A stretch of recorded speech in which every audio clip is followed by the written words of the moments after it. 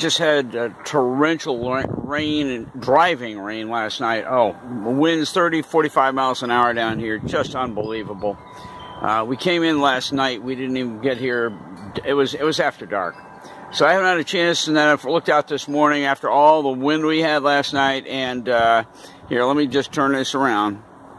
I looked out this morning. Well, hey, you know, it makes sense. You know, the wind was extremely high, and it was just enough to knock the stand down. And anyway, so I got to go fix that, and then we're gonna go get into the boat. Let's take you on down here for just a minute. This will show you how much rain we got last night.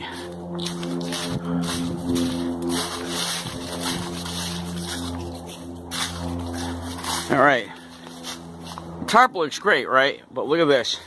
This is tied off. All this is full of rainwater down in here. It's just, when I release that rope, I mean, there's going to be a lot of water that's going to empty out of there. Well, one good thing about it, it's held the tarp perfectly in position. It's kept a nice bit of tension on everything. But I got to get that out. And guys, I think it's been well over a month since I've been down here. And been up on Little Girl, and so we're going up today. I need to get up there, check for leaks because of the deck and so forth, and we'll talk to you about that when we get up there. But, you know, hey, welcome back to another episode of Restoring Little Girl.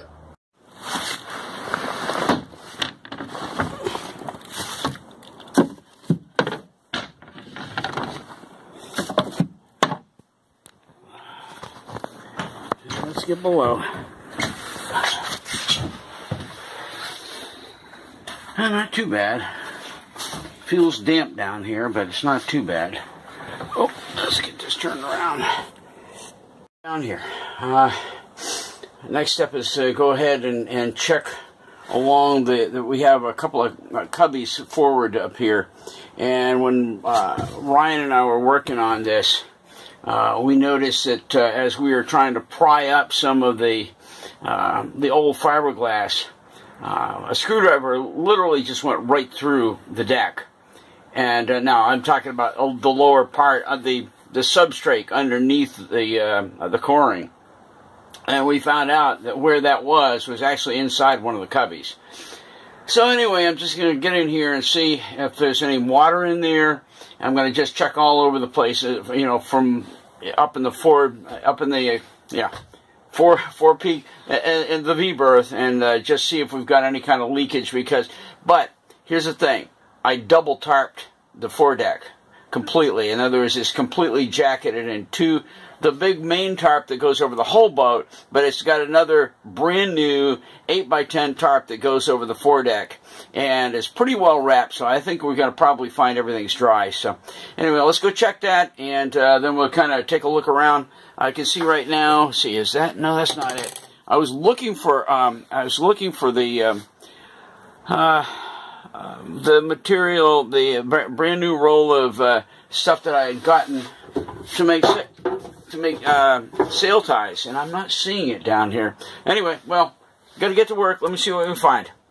Okay, everything checks out. I looked all up through the V berth and in the cubbies, and everything's good and dry. No problem at all. Battery's still up to 12.1, which is not great, but I haven't had the solar panel out in dog's ages. And this is a good deep cycle battery that I bought just for Little Girl, and it's hanging in there pretty well. All right, next step, I'm going to get busy and take a look around and see if I can't find that sail tie material that I bought. It should be here. And then the next step, I'm going to be down in the basement working on just finishing everything off to bring the new new hand pump faucet aboard and see if I can't get that installed this afternoon. Guys, I found it. It was sitting right here on the starboard quarter berth bench, and so there it is. I am so looking forward to this. When I get home, I'm going to start cutting these. I got to study up about what the length is. I think every one of these sail ties probably ought to be about 3 feet. I don't know. That's what I'm guessing. But anyway, there it is. finally, it's been aboard Little Girl all the time. And there was been so many times I was thinking in the evening, I was watching a show or something, I said, man, I wish I had that stuff. If I did, I'd be cutting and sealing off the ends and all that kind of good stuff. So, hey, good news, I got it. It's going home. I'm going to immediately put it in my toolbox, and it's going to go home with me, and we'll get some sail ties made before we come back down here. There is my water tank, and I didn't think to empty it, and now it's a block of ice in there. It's not going to hurt it. I think it's in great shape. It's a brand new gas can, which I've already showed you this in past episodes, okay? Brand new gas can, never had gas in it, and it's all it's ever been used for is water. And it's, by the way, it's just going to be gray water anyway. I'm not going to be drinking out of this. So anyway, but I worked out on the attachment on the bottom of that. Here's the hose that the new hose fits down into. But in the meantime, what I've got to do, I've got to take this in the house and let this thaw out and get the water out of it. And yeah, it's gonna be in where it's warm enough to get the thaw all the ice and just get it cleared for the winter. Maybe just leave it in the house for the winter, and I can still test it inside. I'll just, put it in the tub or something, put some water in it, and put the new hose, hitch up the new hose situation, and test out the new faucet inside without ever doing it out here. And I think for the winter, that's probably just the best bet. So I'm going to go ahead and get this inside, and I've got a little bit more work to do on the new hand pump, and I'll show you that when we get inside. Went to Home Depot tonight, and I have been through their stacks of, well, there's just tons and tons of all these little adapters and fittings and all this kind of stuff. And before, what I was doing was just looking at them, okay? Well, tonight I started reading what it said, and I've been through that whole mess probably 2 or 3 times before on different trips that we've had down here. And this time, I started reading, and lo and behold, there was a 5/8 to 1/2 inch adapter, and I couldn't believe it. For just $3, and there's the baby right there. That's all I needed. And that takes it from the 5/8 inch hose down to the 1/2 inch hose, and we're going to be good to go. And we won't have to be messing with this. Let me turn this around. Be messing with tapering this at all. At all. No tapering to fit it inside of another hose. What we're going to do is just take this half inch adapter, it goes up in here like that, and then that 5/8 adapter goes into our brand new hose, which was what I was talking to you about. Our brand new, nice, flexible plastic hose like that, and we're good to go. A couple of hose clamps, boom, boom, we're done. You don't have to mess around anymore with the whole idea of tapering that and putting it inside this old, very rigid, 50-year-old piece of hose. This is gone. It's going to be gone. This is all brand new stuff. Hey, guys, we're going to have a really decent, nice working setup here that is just tons and tons better.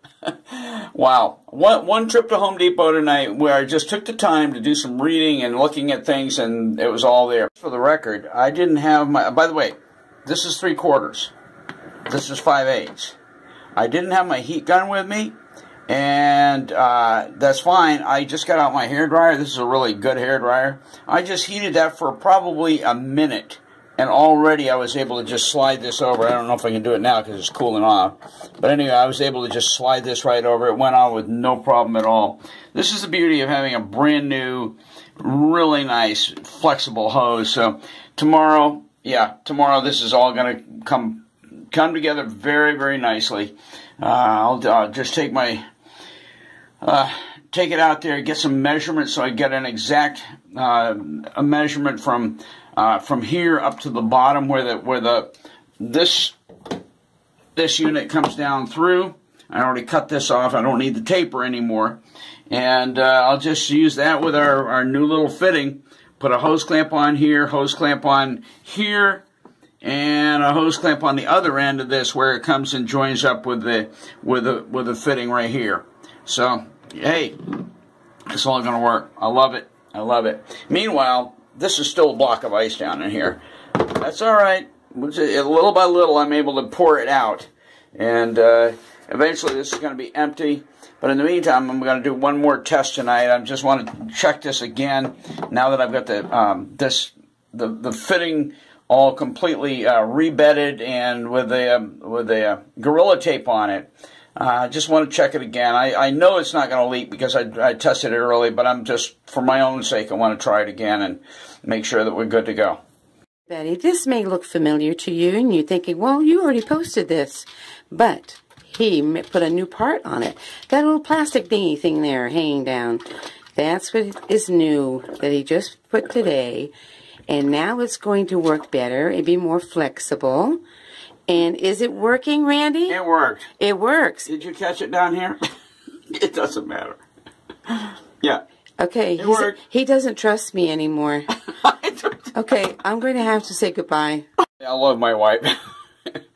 And she did a great job. I just wasn't sure if I had it, whatever, it doesn't matter. Anyway, now it worked like a charm. There's no leaking. That was the main thing I was looking for, is it was right around here where I'd rebuilt this fitting and everything.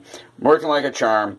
I got a hose clamp on here that I'm going to slide down tomorrow when I get this new fitting in. And got two new hose clamps here, one to go on the elbow down at the tank, the other one to go on the 5/8 inch side of this, and we should be good to go. So everything is all set up for tomorrow morning. We'll get out on the boat and try to get this project wrapped up and move on to something else. So, hey, working great. Okay, so get this all set up. I've got a lot of the curve out of this hose, and I got a nice flat end on it. So I'm going to go ahead and, on video here, go ahead and heat the end of this hose, slide it over. I've already got the clamp in place on the hose, so all I got to do is slide it down. So let's get this done.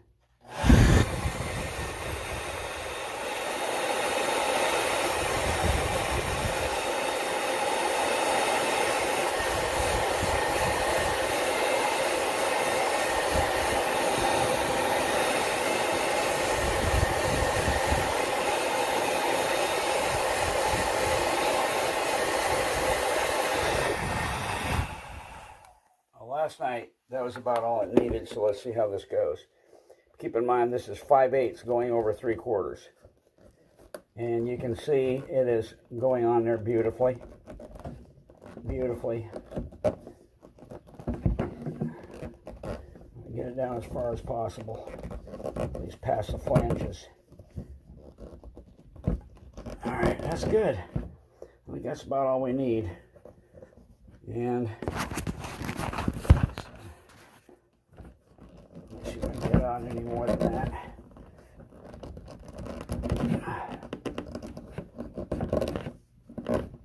That'll do it. We're on completely over the flanges.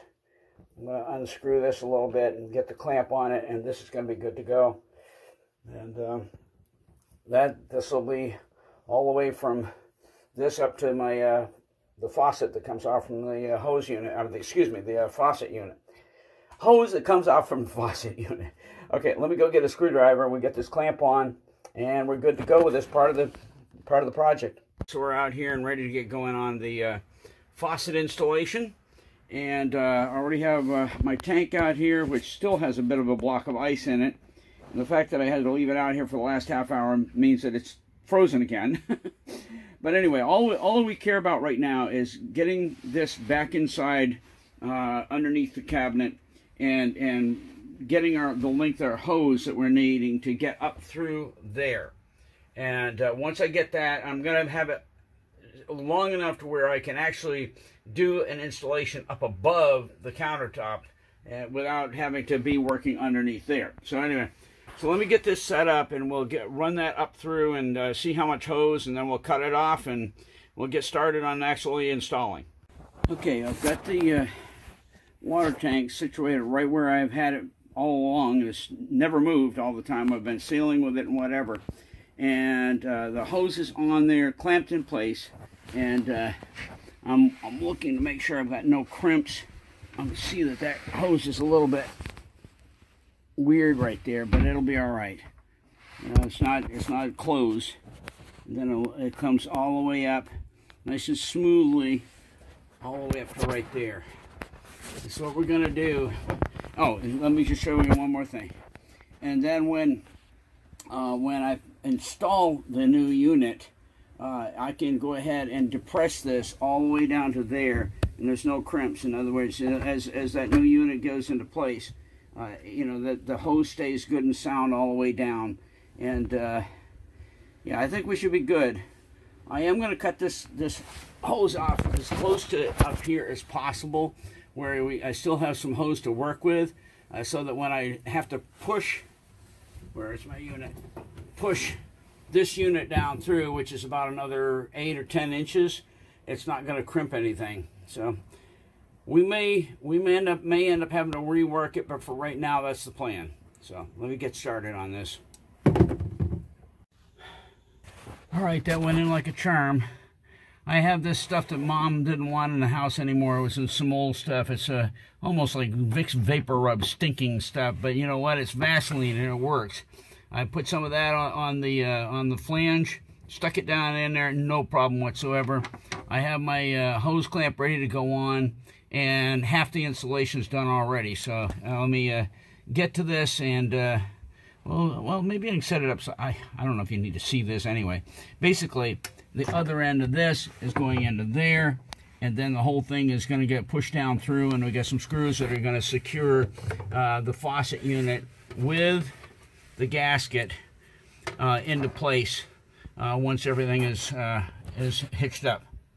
Okay, bump in the road for the moment. I've got to go get my some electricity run out here, and my yeah, hair dryer, because this is much heavier hose and I really need to heat it a good bit, plus getting the Vaseline on a lot more Vaseline on the end of this this hose adapter. And once I get those two, I think we're good to go. But in the meantime, time to go get some electricity out here and get my hair dryer. So be back in a few.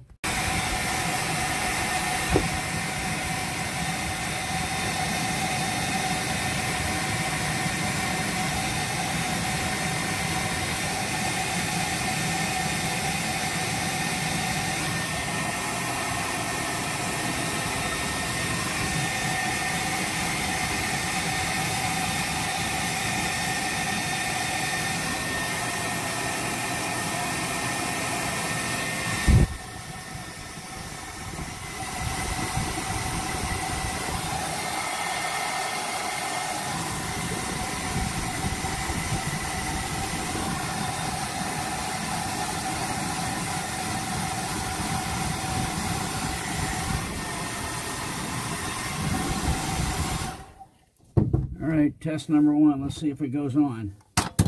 Oh, got to keep that on. I need that hose clamp in place.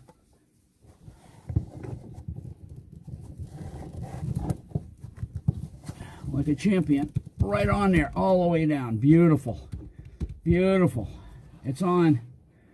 It's on. All I need to do is set that hose clamp and we're good to go. Wow. That worked like a charm, baby. I love it when a plan comes together.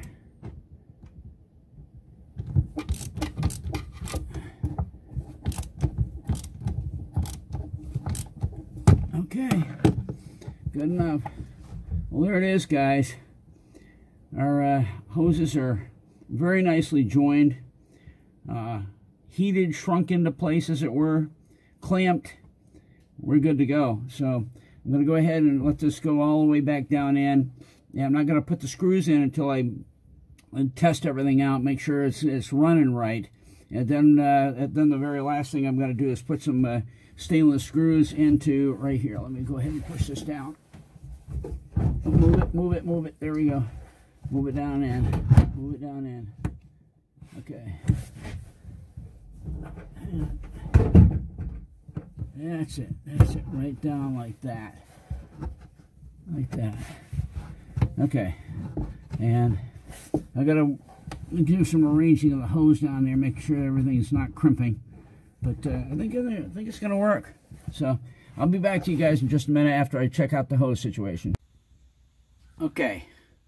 I've got everything hitched up. it is not screwed down from above. In other words, the faucet is not screwed down to the countertop yet. But I have pushed the faucet down into place with the gasket under it. And I will say that I love the way that this is laying. This hose is looking really good, consistent all the way down. I don't see any crimps in it at all. And I think we're going to be good to go on this.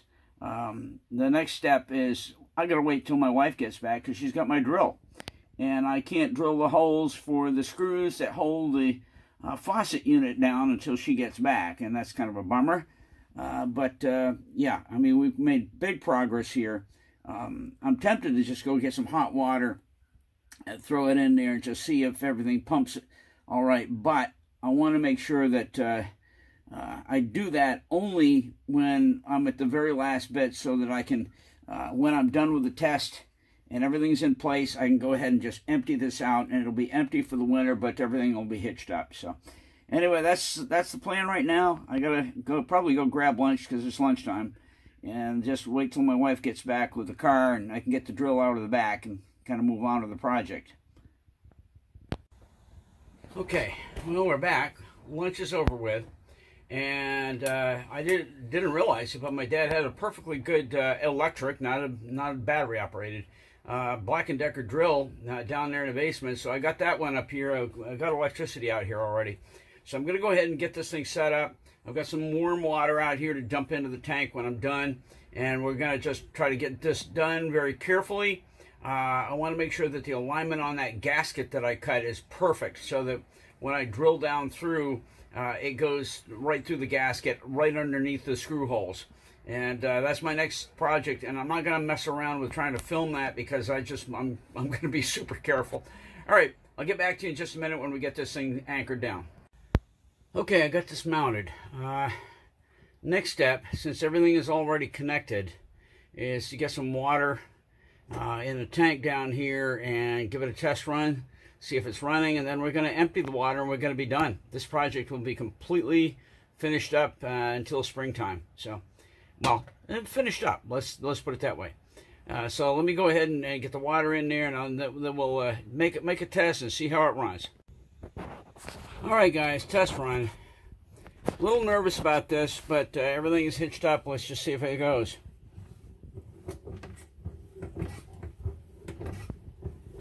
I don't know how much water is in that. There may not be enough water to get up into that elbow.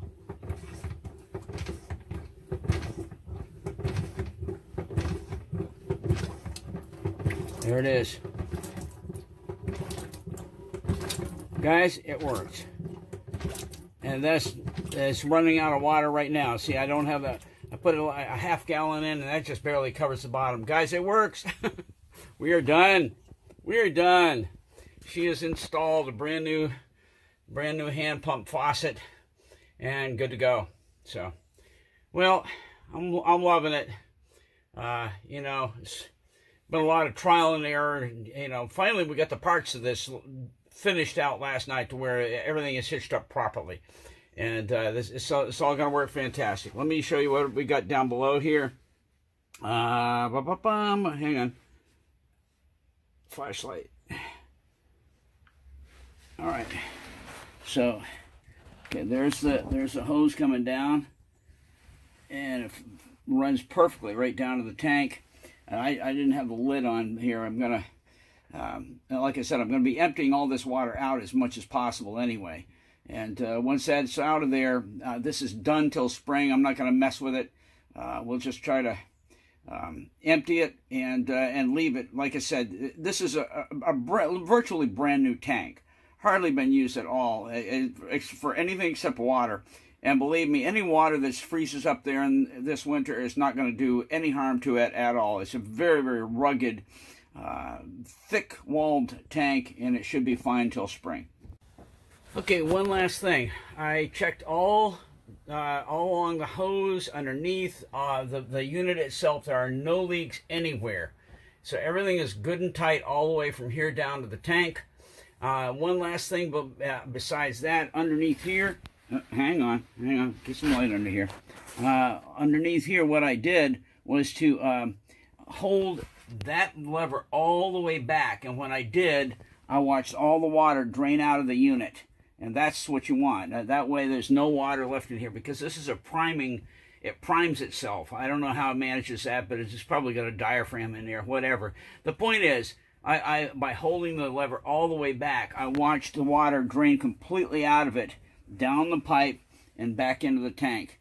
And then I've, like I said, there's just barely a little bit of water left in the bottom of the tank right now anyway. So that'll be fine till spring. We're good to go. This project is, just call this a wrap. This works beautifully. All the work came together, and just really glad that, you know, finally all the effort's been worth it. Well, guys, we're going to try this with my cell phone. It usually kills the pictures, but we're going to try it. The finish up projects for this boat, for this trip, are cleaning. This cabin is a mess because of just, it hasn't been picked up in a while.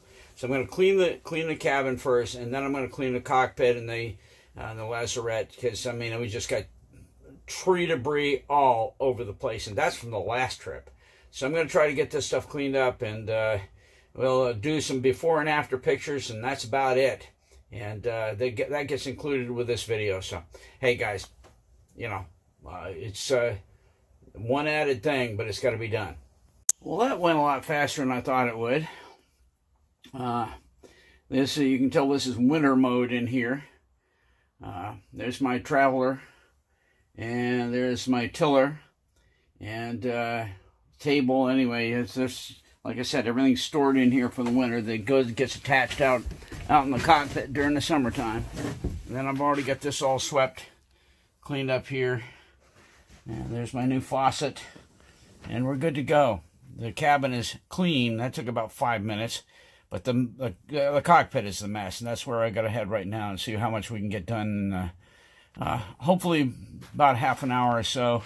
I'm going to get back inside and spend some time with my folks. Well, guys, it's a lot cleaner than it was.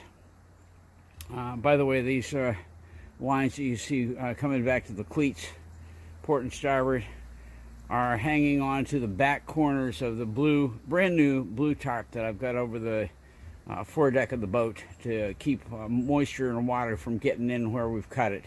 And those will stay right there till whenever we get around to working on that foredeck again. But for right now, we've got a major little project accomplished on this trip, and everything's kind of cleaned up and looking a lot better. So yeah, I'm ready to let it go for now, and we may do a quick goodbye a little bit later, but good to go. All right, guys, well, we're getting ready to head back to Vermont, and thankfully this time I brought my sail tie material with me, that whole roll that I bought a while ago, and I'm gonna get some sail ties made. And when we get back, I've got a sail cover to piece together from an existing sail cover that my brother gave me that is 3 feet short, and the sail cover that Ryan gave me. And I'm going to be kind of piecing it together and making it look good, and trying to give me something serviceable that's going to work aboard Little Girl with my 10-foot boom. Anyway, hey guys, thanks for stopping by Restoring Little Girl. We're out of here. Got to get headed back to the hills of Vermont. Take care. Bye.